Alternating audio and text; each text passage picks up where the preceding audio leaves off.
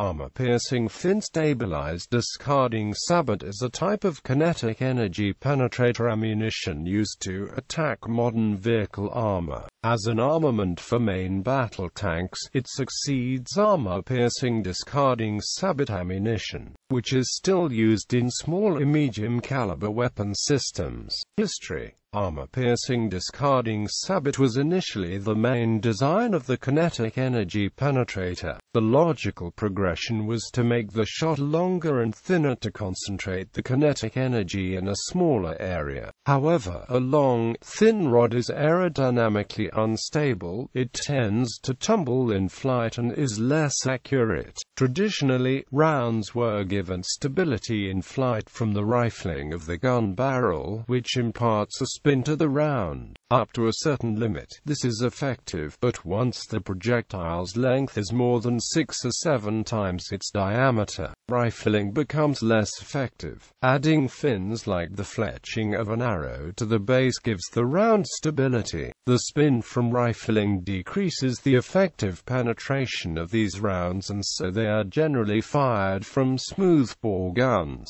a practice that has been taken up for tank guns by China, Israel, Italy, Japan, France, Germany, Turkey, Russia, and the United States. Another reason for the use of smoothbore guns is that shaped charge heat munitions lose much of their effect when rotating. Apfsds can still be fired from rifled guns, but the sabot is of a modified design incorporating bearings to isolate the spin of the sabot in the barrel from the round itself. So far as practicable, rifled guns have been kept in use by some nations because they are able to fire other ammunition, such as HESH rounds, with greater accuracy. However, the rifling wears down under regular Apfsds use and requires more maintenance. Design: KE penetrators for modern tanks are commonly 2 to 3 cm in diameter and 50 to 60 cm long. As more modern penetrators are developed, the length tends to increase and the diameter to decrease.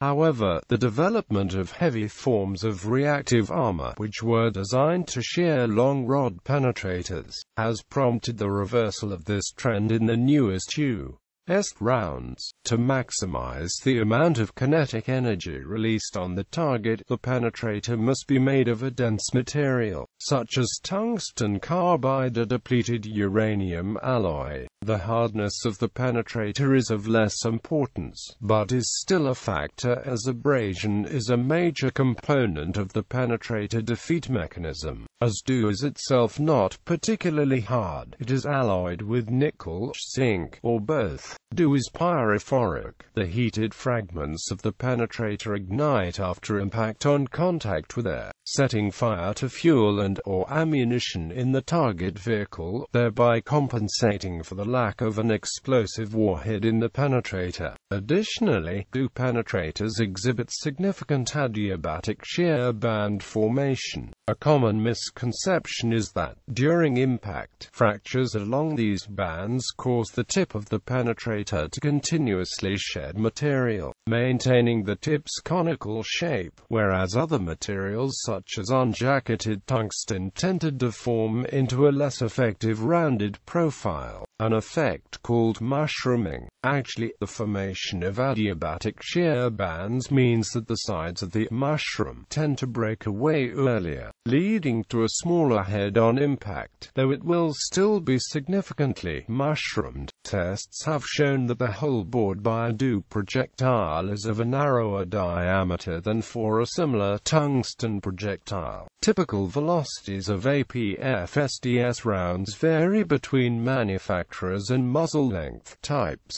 As a typical example, the American General Dynamics QA-1 has a muzzle velocity of 1,740 meters per second. This compares to 914 meters per second for a typical rifle round.